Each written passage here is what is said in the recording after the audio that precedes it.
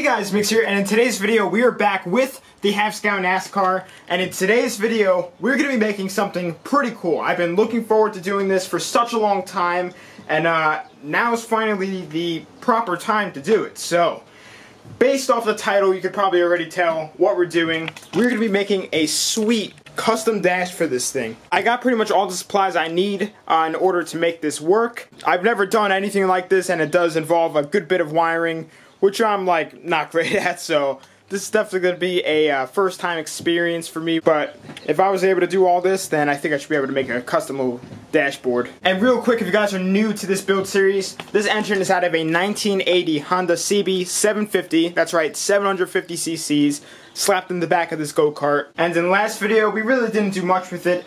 We basically just put the body on for the first time, just saw how everything fit and kind of got that all under control. But in the video before that, when I made this little tensioner for it, a ton of you guys were saying that it needs to go on the bottom, not the top.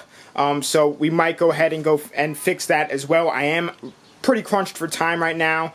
I'm not sure if I'm going to be able to get this done all today, but if not, then we just go into tomorrow. Or if I finish the dash but don't have enough time to do that, I could just do that off camera. But just want to let you guys know that I saw all your comments and I'm going to go ahead and flip that around. But first off, these are the supplies I got. So there's a part that we're going to unbag right now. I got 25 feet of wire, and this is basically like the main dashboard, I guess you could say.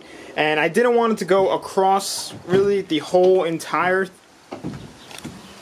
The lights just went out. There it goes. But I really didn't want it to go all the way across this whole thing, just because I do want some room in here, and I am going to be making more room in here because it's already super tight as is. So I definitely would still like to have some leg room, and if there's ever an emergency, I want to be able to get out of this thing as quickly as possible. We'll see how it does with fitting then. But right now I want to get started and unbag this and see how it is. You guys will see what it is in just a sec. It's definitely pretty cool.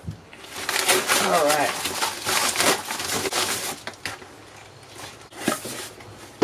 Woo! That is sick. Jesus, it smells like soap, like really strong soap. I don't know why. Oh my, that's insane. Well, at least we know, hopefully it's clean. But what I got is a little switch panel for this thing. I could wire up all the fuel pumps and everything like that, you know, make sure that they're all good to go. And I could have a start button on here. I can just hold it down, and hopefully I could get this to work. I really don't know what this is on the back of here, but we'll figure it out. But I definitely think that that'll be really cool to have on the kart. I mean, it's like pretty sick, and it's like a carbon fiber type look. It's obviously not real carbon fiber, but definitely pretty cool. And then we could probably make this the ignition or something like that. And I didn't go crazy getting a ton of them because there really isn't a ton of stuff to do. There's probably going to be fuel pump. And honestly, that's all I can really think of unless I put like headlights or whatever in this thing. I have room for improvements. And it did come with a bunch of wires, which is pretty nice. I don't know how well I'm going to be able to use these. They're not very long, but they might be able to come in handy because it already has the little plugs pre-connected in this. So that could definitely be a good help. I won't have to use all mine. So first off, before we begin anything, I want to go ahead and see exactly how I'm going to have this dash mount up. So basically it's just going to go something just like this, and I'll be able to just reach right here, flip everything up and turn it on.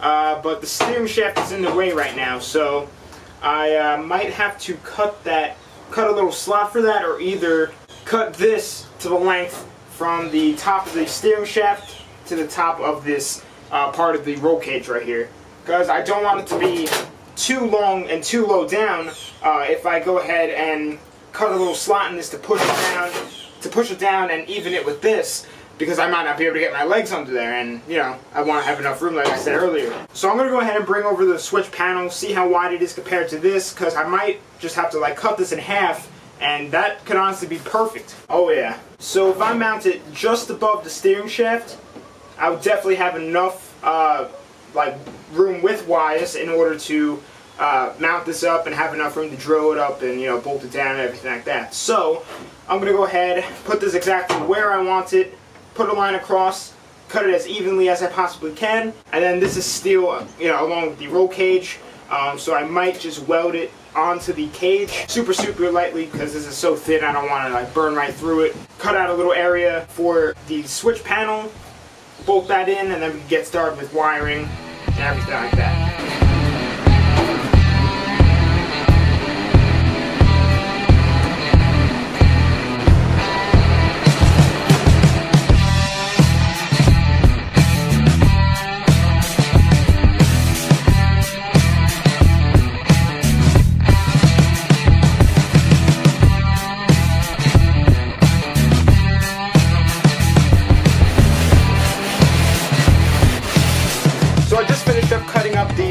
The dashboard part, and I did plan on integrating the speedometer and the tachometer and like the neutral light and everything like that into the dashboard, but now that I'm thinking about it, I don't really think that there's any possible way I'm going to be able to integrate this speedometer into the go-kart. Because if we go over to the bike, the speedometer cable, which is this right here, is ran all the way to the front wheel.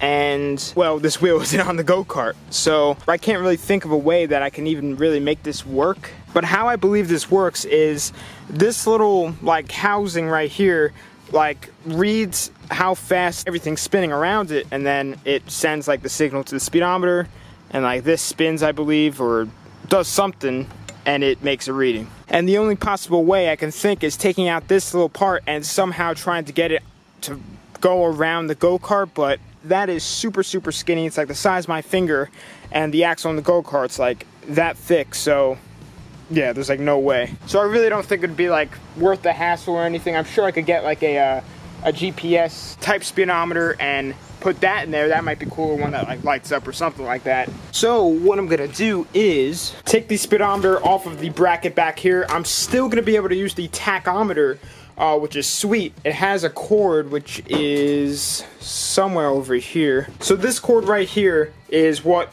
reads your tachometer signal. This is the one that came off the bike, obviously, so one side screws into that little piece right there, and then the other side goes over here to the valve cover right down there, and then I don't know how well you're gonna be able to see it, but yep, there it is. Inside of there's like a little tiny lever, and when this engine is running, that thing spins that little like flat barred looking piece, and that sends the signal to your tachometer that, you know, this engine's running. Obviously, this is incredibly short. There's no way it's going to be able to reach from this all the way to the dash. So I would think that they would sell like longer versions of these. So what I'm just going to do actually right now, before I go ahead and cut this up to try and make something work for this, I'm just going to look online and see if they sell extended versions of those. And then if they do, we could go ahead and integrate it into the dash. So I just got back from checking online, and unfortunately, I did not really find anything that can really extend to what I needed to. I did find like a 6-inch extension that I could put on this, but still another 6 inches won't even be close to enough in order to really safely run it around and like get it to the dash. I could probably do the 6 inches, but it would go like straight across and super tight. Obviously, I don't want to do that. What I do have is this. Now, I don't know if this is going to work, and I actually do have pretty much the same exact one that was on the NASCAR when I got it, but that one does not work. But this one is brand new out of the box. A friend of mine gave it to me, and I think I might be able to get this to work in order to read a tach signal. So, before I drill a hole into this, I do want to try and get this to work. So, the black and red wires go both to your battery, you know, black negative, red positive.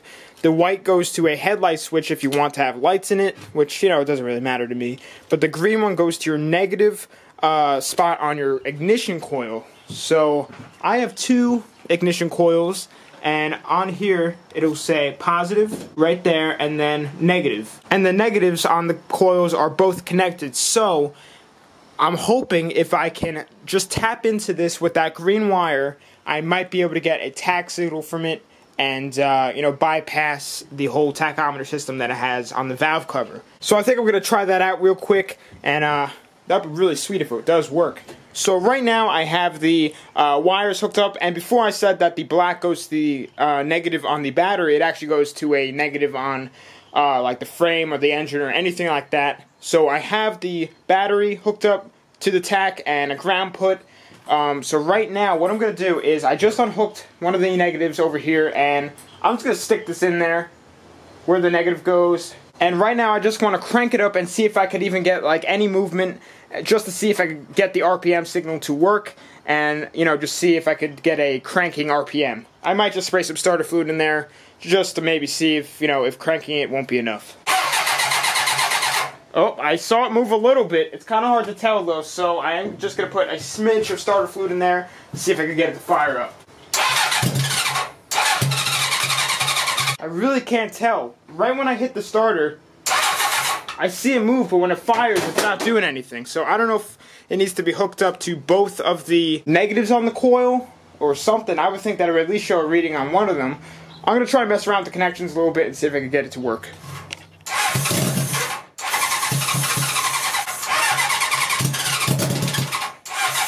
I just tried hooking up like an actual connector to it and, you know, plugging it in, and still I'm only getting the reading when I just start cranking it. But once it's running, like, and well, not really running, but firing, there's nothing at all. So just kind of weird. So unfortunately, I can't get it to work.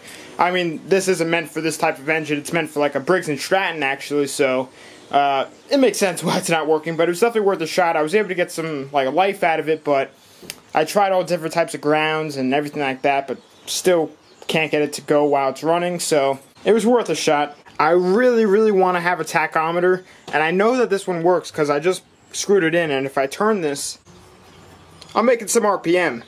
So I think I'm just going to check one more time if they have any extended ones, and if not, then I'm just going to have to get some other type of setup. Eventually. And the longest I can find is 40 inches, which is pretty long, but way still not long enough at all. I mean, I just measured it just now and it would probably work, but it's literally going to be so insanely tight. It's going to go right across here directly to the dash, and we don't want that at all. But I just contacted a company, and I'm going to see if they can either custom make me one or if they have any longer extensions than 8 inches. The one that is OEM on the bike is only 2 feet 24 inches, which is just like so small. But I'm not gonna waste more time over this. I'm just gonna go ahead and skip it and go ahead and begin mounting this up inside of the dash, so then we could go ahead and begin wiring up everything. And once I get a response back, I can see what we could do for the Speedo. And worst comes to worst, since this is most likely already going to be mounted into the go-kart, I should be able to just drill a hole or whatever I need into the dash when it's already in there, and still be able to get a tack in there. But for this, I want to have it on this side. At first I was going to do this side, but this side just seems like more right. You know, when a car, you use your right hand to turn it on, and I'm just going to be using my right hand to start it, so I don't know, it just seems like the right thing to do. And then once I figure out the tack, it'll be on the left side. So right now I'm just going to measure out where exactly I want it, make sure it's nice and centered, and then I'll cut a little rectangle for it, put it in, and then I'll see how I can bolt it up. It's pretty tiny holes. It did come with screws, so I'll see if I just screw that in there, and hopefully it should stay pretty tight. But let's get started with that right now.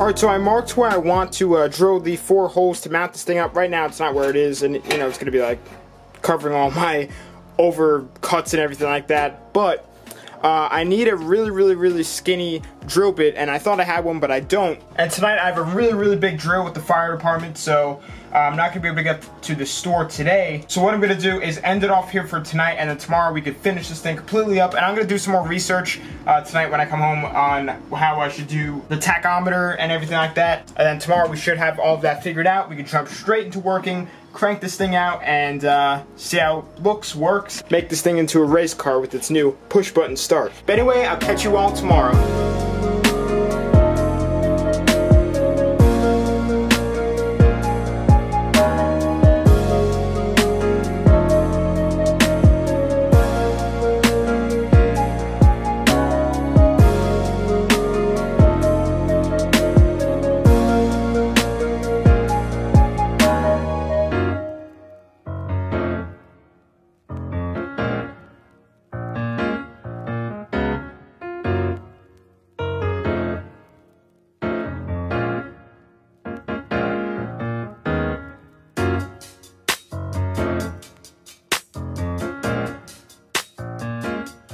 Alright, so I just finished up welding up the dash onto the cart.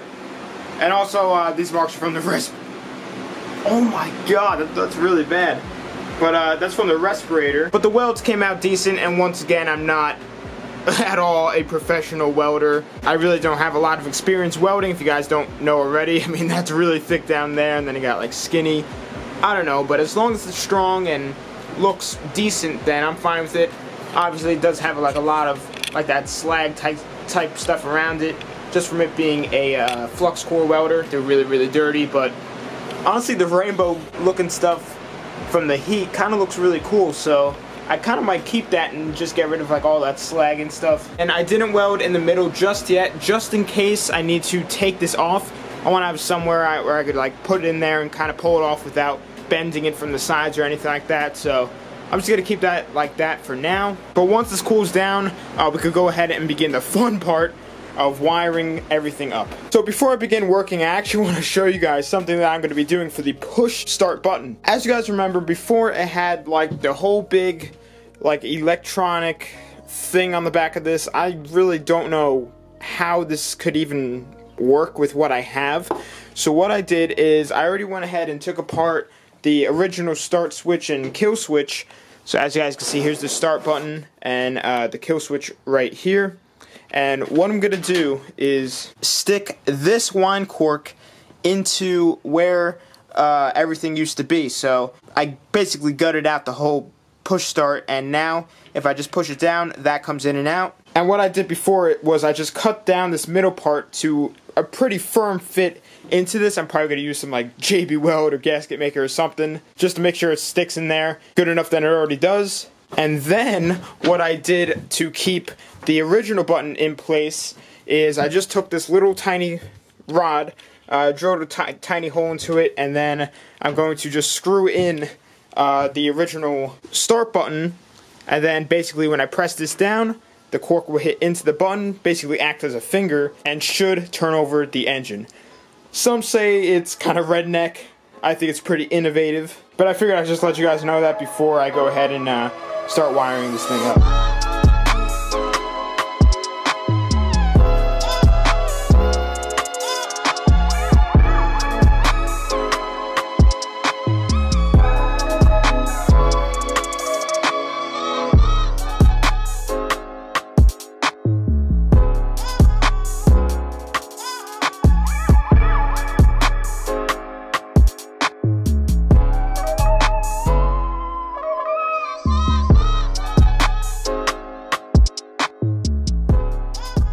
Alrighty guys, so I just finished up wiring up the fuel pump.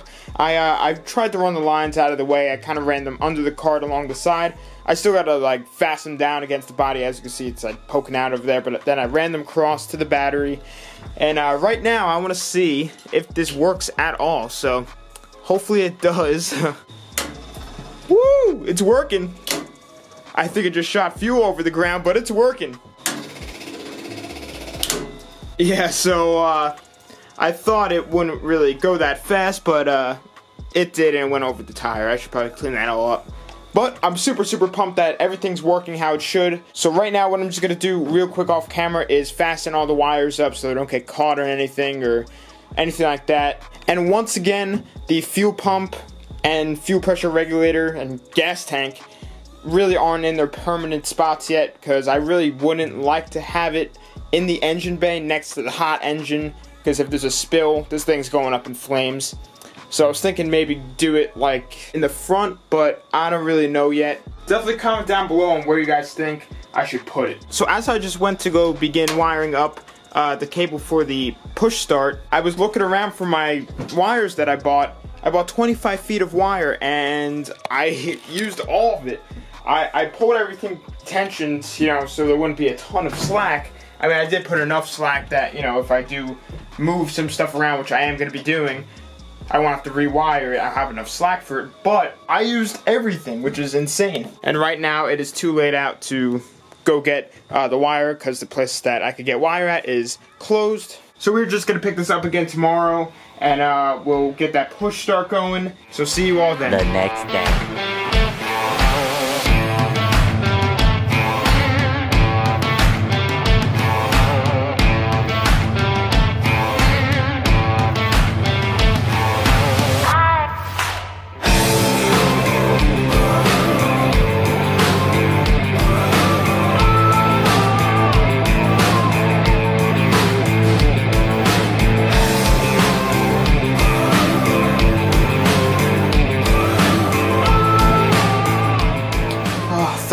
that is over. So I just finished up wiring each little wire of that dang plug to across the whole side. It reaches now. I'm just so glad that's over. So now when I turn the key, I should be able to press the start button and it should work. I'm just gonna do all of this stuff off camera. It's not very fun watching me just tuck away these wires, but there's enough slack in there for me to run it underneath here, like maybe along here, and get all of it out of the way. Alright, so now comes the moment we've all been waiting for. I'm finally gonna press the big red button, and hopefully it works. Woo! That's sick! So this is the view from the driver's seat. It definitely changes the look. I mean, obviously the dash isn't fully filled out yet. We just have this little thing, but it's so cool. And now I can just like reach over and, you know, do whatever I have to. It's pretty sick. And like I finally started up without being on the outside of the car. I can start up in the driver's seat, which would definitely save a lot of time. But once again, this is not the final product. This is just getting started with it and making a little custom dashboard for this thing. So guys, I'm going to be ending it off here. I know I did a lot of talking in this video, and I know it's a pretty long video, but it was definitely a little bit of a different topic for me with all of electrical, but I'm really, really glad everything's working right now. And once again, I am going to go ahead and organize all of that off camera. I want to get this video up for you guys today. But comment down below if you guys think I could still get that tachometer over there to work, and also that company that I messaged that had the extensions for the OEM tachometer said that it might work. So I'm just gonna go ahead and see what you guys say about the tachometer, you know, that looks like that one, just because it's way nicer. But if not, then I could get that other tach to work, and we could fit it into this and have a working tachometer. So that'd be pretty sweet. But anyway, guys, I'm gonna be ending off the video here. Follow my social medias, they'll be in the outro of this video. Instagram, Snapchat, I use the most. But thanks for watching. Please subscribe, like, comment, tell your friends about the channel.